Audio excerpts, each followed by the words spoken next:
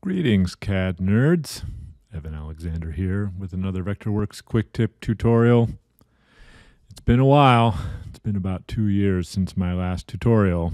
It's 2022 now. I thought I should start making them again. So we're going to start with some small bite-sized chunks just to get us in the mood. Maybe some bigger tutorials will come.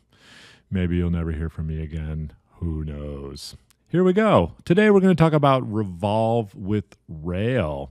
I had to make a domed ceiling the other day that was not round and symmetrical and something I was able to sweep. And I thought this would be a perfect short tutorial. Let's jump right in. I'm in Vectorworks 2022. I'm in top plan view here. And I'm going to start by just drawing out an oval. So let's get this laid in here. We'll make it 20 feet wide. How about we make it 12 feet tall? And then I'm just going to zero this out so it's in the center of our world. Always good practice. And here we go. So imagine we're trying to make this kind of domed ceiling this way. So here's what we're going to do. This is the footprint of it in plan view. Now I'm going to switch over to front view. Here, I just hit the 2 on my number pad, but you can come up here and pick front view. And now I'm going to draw what's called the axes. So this is going to be kind of the revolve point. So this will be where we're going to swing around, and it's also going to kind of define the height of our line here. So why don't we go to 6 feet here? I'm making this up as we go, but you can see now we have this 6-foot line centered in the middle of our, this is going to be called the rail here. So let's go back to front view. Now we need to draw our profile. So kind of what is the shape of this dome? Is it a nice smooth arc? Does it have some kind of shapes and forms to it? I'm going to grab the polyline tool, my favorite tool. There's another tutorial on the polyline tool. Check it out if you haven't watched it yet. And let's just lay in here. We'll do something weird. I don't know what kind of architecture this is, but it'll show, I think it's going to show what we're trying to do here a little bit better. So, all right. So imagine now this is our profile. There we go. We're making a squished Liberty Bell here, apparently. So here it is. I'm going to turn off the fill on this. It doesn't really matter, but I just think it's easier and cleaner to see now. Now, if for some reason you had drawn this and it was kind of just floating in space, I do think it's worth getting it kind of snapped back into alignment here. So we've got our rail, we've got our axes, and then we have our profile. And so now...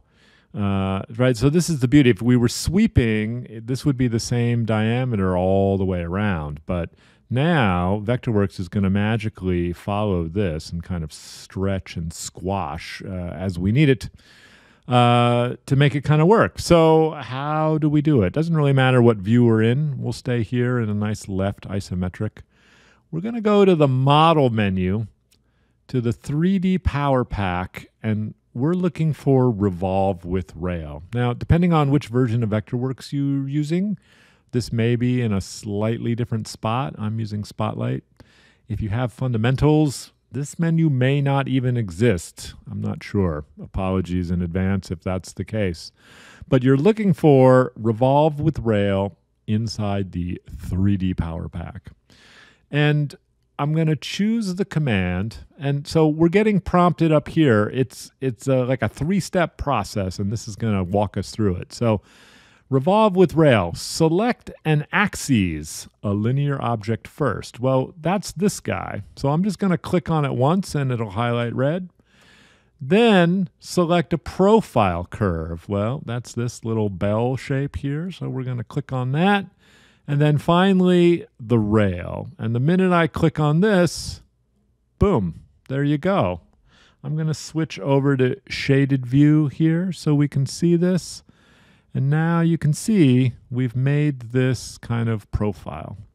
Now, a few things worth noting here, okay? By the way, this has now become a NURBS surface. So if you're experimenting, you may want to duplicate your components before you run this command because it's going to eat them up. So our only way back now is to undo. But it looks kind of chunky here and kind of faceted, right? And this is not a geometry problem. This is a problem with shaded view, or if you're using an earlier version, it's what we call OpenGL. So this is probably set to low. I'm going to come up here to the teapot.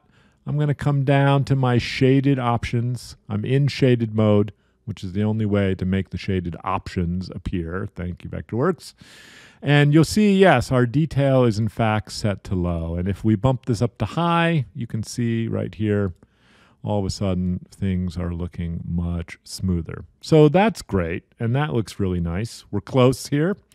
But the last thing I want to do is just give this some thickness, because right now, this is just like a polygon. It's, it's a shell with no actual kind of thickness to it.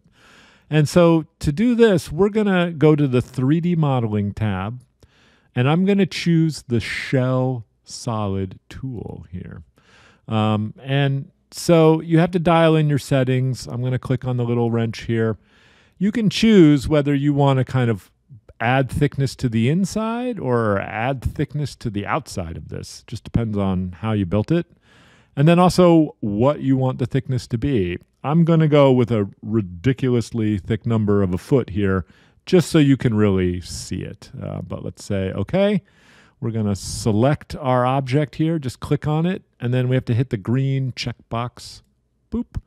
And there you go. Now we've added thickness to this. This has now become a shell object. But this is a great way. I use this for anything kind of dome-like. I've used this for tents, like if you're working on those kind of hexagonal pop-up event tents, those are great. And then the last thing that's kind of worth noting is that your rail does not need to be a complete shape. A closed shape. So imagine you're working on, I don't know, some kind of recently I was building Carnegie Hall, and it has this kind of domed back wall here. So imagine that this was our shape here. I'm going to come in and, my fillet radius is set extremely low for this scale. Let's bump this up here, 24 inches. All right. So we can use this as our rail, kind of sloppy, but you get the idea. And then same thing, I'm going to come in here and I'm going to draw in our axes. And then now I'm going to use snapping here to help us out. So I'm going to kind of snap, hold it there. I'm going to find the midpoint, kind of hold it there. I'm going to let this kind of guide me in here. There we go. Let's see if this works off-centered like this. This might be the point where I screw up the entire tutorial. 5 key, we're going to come in and we'll just build some kind of weird profile like this.